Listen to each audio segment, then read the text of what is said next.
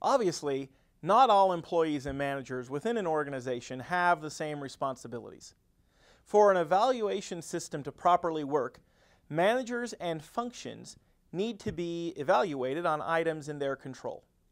We call this responsibility accounting, and it focuses on the performance of a responsibility center and its managers. There are 4 general responsibility centers. They are cost centers, revenue centers, profit centers, and investment centers. Not all departments and organizational functions can be evaluated based on net income. Call centers, technical support, and customer service centers don't have any revenue, so net income is a meaningless number. In this example, let's focus on a car dealership.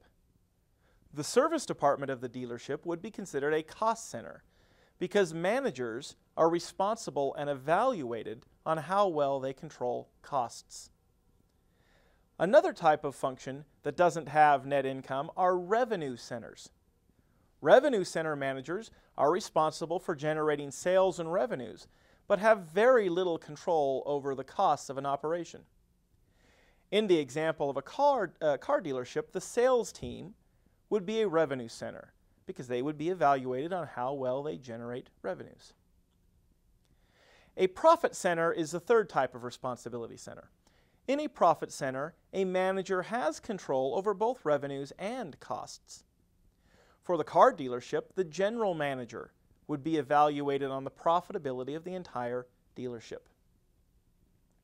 An investment center is a lot like a profit center, only it includes the ability to make capital investment decisions. It's possible that a general manager of a dealership can't decide when to expand operations or build a new dealership location. The regional manager, or whoever has this authority, would be evaluated not only on profitability, but also on the return earned on capital projects.